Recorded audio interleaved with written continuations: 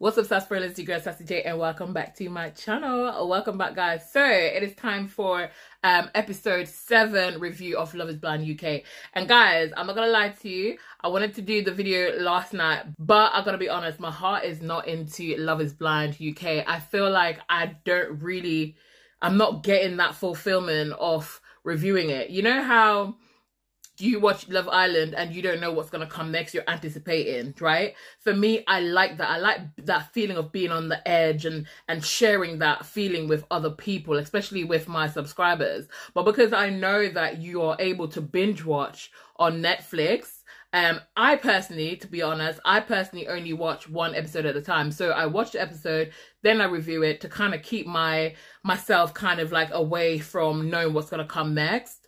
But because I know if I wasn't reviewing, I would have been binge watching. For me, I'm thinking everyone else might be binge watching because it's not easy to cut yourself off when you want to know, especially when you're left on a cliffhanger, you know, to not go and watch the following episode. So because of that, I just feel like, I don't know if I'm enjoying reviewing this. Actually, I think I'm not enjoying reviewing it, but I'm going to do it for you guys. So I'm not going to lie, you're the handful of people who said to me, yes, they're going to watch Love is Blind UK is the reason why, and the sole reason why I'm doing this review. I'm not going to lie to you guys. But yes, because you guys say you're going to do it, I'm going to try and do it, okay? But anyways, before I get into the video, I'm going to ask you guys to give the video a thumbs up. And if you're new to my channel, welcome, please subscribe. So guys, I'm not going to lie, Catherine annoyed me a whole lot in episode 7 because to me, she's saying that she didn't bring over the whole thing with the cheating or whatever from the previous day or from the retreat or whatever, but she obviously did. She was holding on to things, and remember I said in my last review, I feel like she's one of them people that don't know when to let things go. I feel like that was proven in episode 7 because she just was just creating an issue for no reason, and Freddie was really trying to kind of break that tension by bringing little joke and fun and all that kind of stuff into the mix, and she was just acting like a bitch for no reason. I just don't really get it. Like, grumpy for no reason. Like, come on, man. And I felt sorry for Freddie because he's saying that maybe he should tone down who he is, you know, and his personality, because maybe he's too much for Catherine. You should never, ever, ever have to turn down or even try to be something that you're not to please somebody else. Listen, if somebody cannot accept you for you, they need to go because that person is not yours, right? They have a saying in Jamaica that every tick of the whore bush, no, that's not how it goes. Every hoe has its, I'm not saying whore as in, you know, every hoe has its tick a bush. That's what they say, which means at the end of the day, everybody has somebody for them out there. So you don't need to change who you are to please somebody else, to get somebody else to love you and appreciate you. So for me, I was really, really annoyed about that. But Freddie's house, I'm not gonna lie, Freddie always looked nice. It looked nice, it looked nice, it looked nice. Big, nice house. But for me, listen, I feel like Catherine genuinely likes Freddie. It's given. I feel like he's handsome. What's there not to like? And obviously, you can see that she likes him. But for me, what I'm worried about, the more Freddie shows how much he likes Catherine, I feel like Catherine is getting more the upper hand to act out. This is my opinion. Comment down below, let me know what you think. Because she was telling Freddie that she felt like maybe she wasn't good enough for him. Or, do you know what I mean? She has those insecurities. Now, Freddie reassured her. And I feel like the more Freddie shows how much he likes her and how much he wants her, I feel like automatically it's like she's just thinking, well, he wants me. And you can see where she's acting a bit different. You know what I mean? But he showed her his house, and I don't know. For me, red flags. I saw some red flags in Catherine today because I'm just like, she was snapping all day and then she saw the house. I mean, obviously, I know she likes him, so I don't think she's just there for just the money or whatever. But, you know, somebody can like you, genuinely like you, but then they realize you have money, and then the greed part of them kicks in. So it's like the like that they genuinely have for you, it's there, but the want or the need for what you have, like your money and all that kind of stuff, kind of overtakes the like that they have for you that was genuine.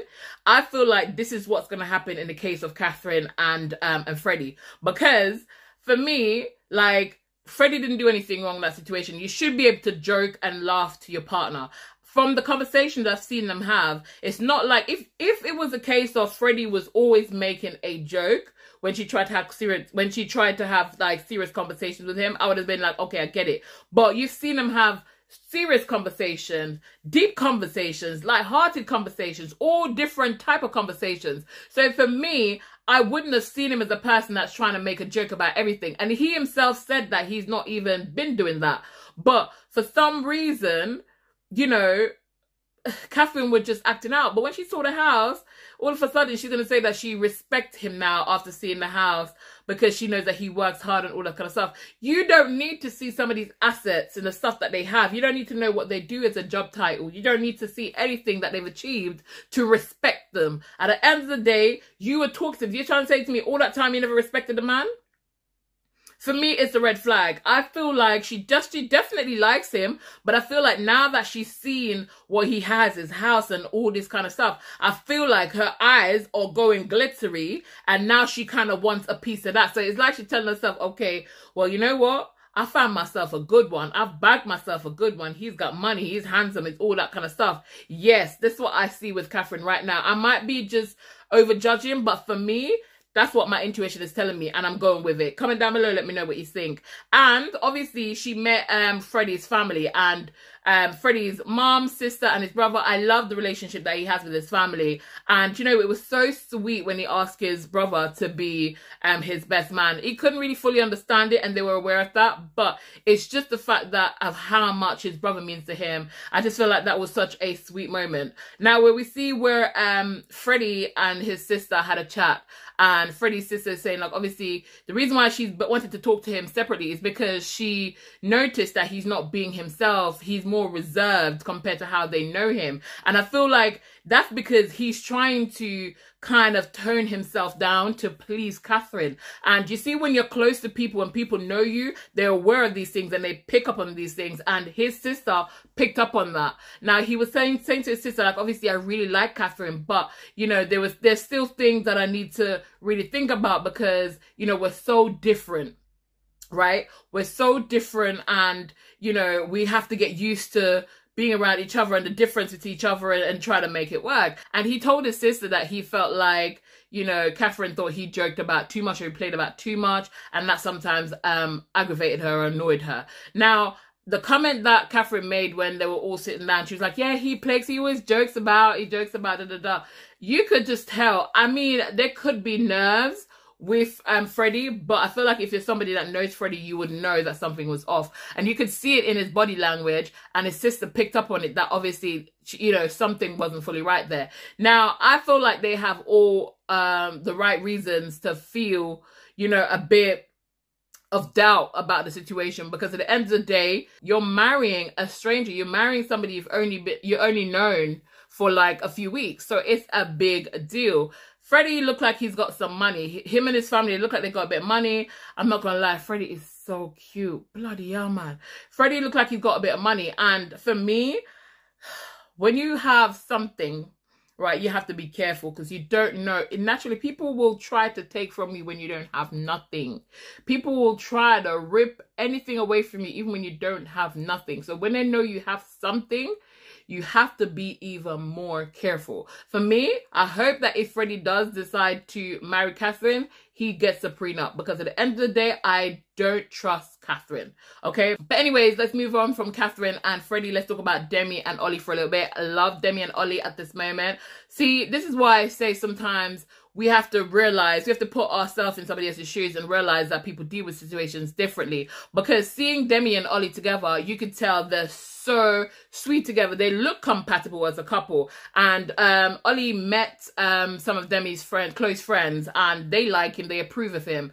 And for me, to be honest with you, you can see just the banter, you can see that they're able to communicate better now than they did at the start, because, you know, they were having a conversation. And what I love about Demi pays attention. She picks up on certain things about Ollie, and I think he's feeling more and more kind of at ease or relaxed around her, because now obviously she was saying to him, like, I've noticed certain things about you, and he basically kind of like spoke to her and said to her, you know, it's interesting that you notice these things because I do have ADHD. Now this explains quite a lot of things, right? And it explains how, you know, overwhelmed he felt in that situation, in a group situation, because people don't understand ADHD can kind of transform itself in many different ways, right? So it kind of makes sense with him. And that's why I say sometimes we have to put ourselves in other people's shoes and realize that even if he didn't have ADHD, right, this is a big deal.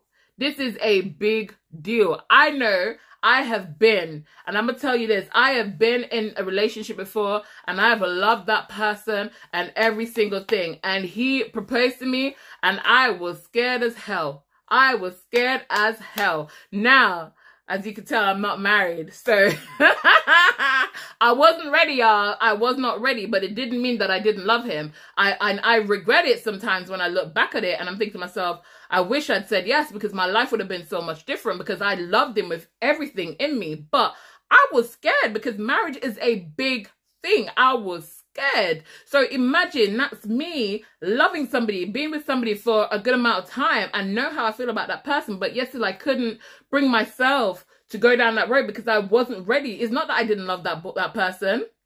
I loved him with all my heart, but I wasn't ready for marriage, because for me, I was like, oh my God, the first thing I was thinking, oh my God, I'm going to be married. He's going to expect me to do this. I'm going to have to, you know, I wasn't ready for kids even. I'm like, oh my God, they're going to marriage, kids, all these things. Oh my God, what I'm going to have to change my life. I'm going to have to do this. I'm going to have to do that. All these things came in my head, and I was young, because this was a long time ago. This was probably, I was like about 23, 22, 23, I think I was. So I was quite young. I'm 37 tomorrow. Oh my God, it's my birthday tomorrow. It's my birthday tomorrow, y'all. It's my birthday tomorrow. It's my birthday tomorrow. But anyways.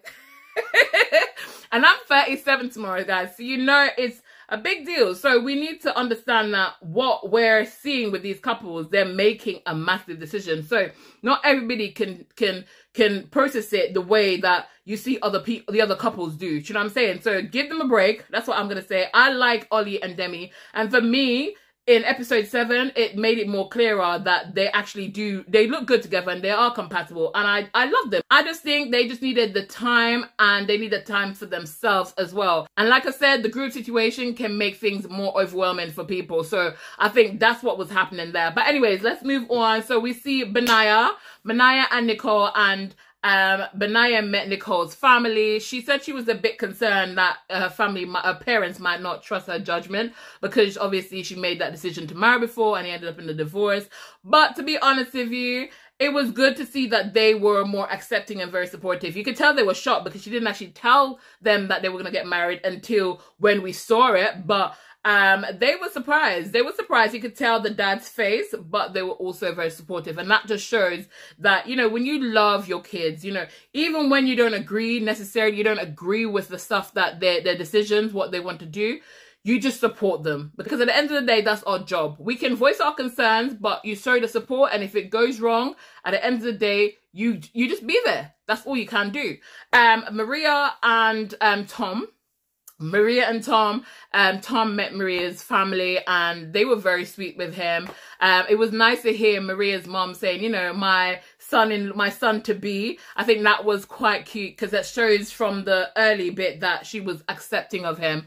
Obviously you could tell that the sister is more kind of like I think she's the eldest one, I'm guessing. You could tell where she's more mature, and she had more of a kind of like a say in the whole situation, and she was kind of like that head figure to kind of like pull Tom aside to see what his intentions were with Maria. And I think she needed that, because her father is not around, and you kind of need somebody to make sure, you know, you have that good talk with that person, especially with Tom. Like, I didn't like his comment about the whole work thing, but at the end of the day, you know, nobody's perfect. And, you know, they did make a little joke about it, because even when her sister, ironically, Maria's sister said, you know, it's about love. It's not about what you do or money or whatever. And Maria gave Tom a little look, and obviously the sister caught onto it, and she was like, oh, what's that about? And Maria was like, oh no, he was just judgmental. And he was like, you know, she was calling me a judgmental person a couple of days ago.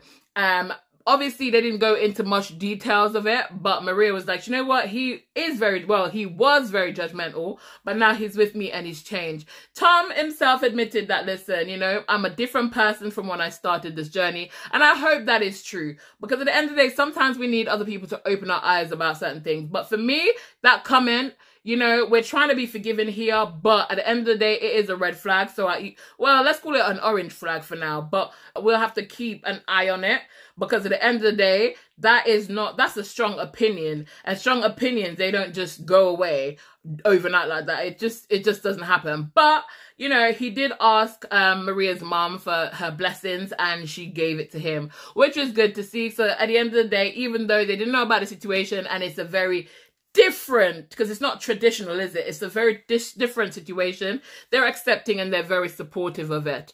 Let's move on to Sabrina and Steven. There comes my lighting again, acting up. I cannot be bothered with it, guys. This is why I don't like recording in the daytime, because when I record in the daytime, my window and where I'm sitting, it goes a bit funny. So this is what I don't like. So I like to do it at night times, but I'm going to have to run through this because I just came back from church. And if I don't do it, I'm not going to do it. I'm not going to lie. But anyway, so Sabrina met Steven's friends, and obviously he didn't tell them much about it either, right? And I can understand it. This is not an easiest conversation to have. Like, you know, I'm getting married, I met somebody.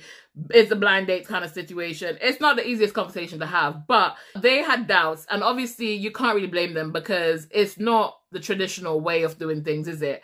And you know, you hear one of his friends say, listen, it took me 5 years to propose and 2 years to get married, so it's a big deal, you know. So for you guys, so for them to just me and him proposing before they even met, it is crazy. Come on now, we might get used to it because we're watching it, and it's not something you see every day. So it is crazy, but at the same time, you know, they said that they haven't seen him in this way before. They haven't seen him looking so happy and that look in his eyes and all that kind of stuff for a while. So they said, you know what, if he's happy, they're happy, so they'll support him regardless. But anyways, guys, so we see in the next episode where Sam comes into the mix and Natasha comes in the mix. So for me, I don't even know, because you hear Sam asking Natasha, did you actually love me? Really, it wasn't love. It's not love. I don't know why people keep doing this, but it's not love. But anyways, let's humor it. But you know, he goes out of his way to tell Benaya that, you know, when he took Nicole back to his house, Nicole wanted to have sex with him. At the end of the day, it's life. You know, she did say she loves him and all that kind of stuff. So if she was gonna do that, he said no. I don't know. I hear that one of these people was in a relationship, and right before they went into the experiment, they ended their relationship. Now, the person didn't tell me who it was, but I have reason to believe that it's Sam. I'm not gonna lie. That's it. But I feel like regardless of whether Sam said I didn't want to have sex with her or not, at the end of the day, you know, he did not need to go and tell Benaya this. This is why I say it's all a fame thing for Sam, because there was no need to go and say this to Benaya, because you guys decided it's not going to work and then you're moving on. Let them move on. You know what I'm saying? But we'll see that in the next episode, guys. And Natasha comes into the mix, and I don't know what Tom is going to be doing right now, because it looks like he's a little bit open, but I don't think Natasha is. I feel like Natasha is done with it. I don't really know, but let's see what happens in episode 8, because I'm going to try and watch that tonight, because it's my birthday tomorrow, and I don't know if I really want to be recording anything tomorrow. It's bad enough I have the doctor's appointment. You know what I'm saying? But anyways, guys, that is it. I think I'm going to try going forward, maybe doing 2 reviews in one, because obviously I think we still have like episode 8, 9, and 10 maybe. I think, I'm not quite sure, but or 8 and 9. So I might just start doing them 2-2s. I don't know, guys, because like I said, I'm only really doing it for you guys. I swear down.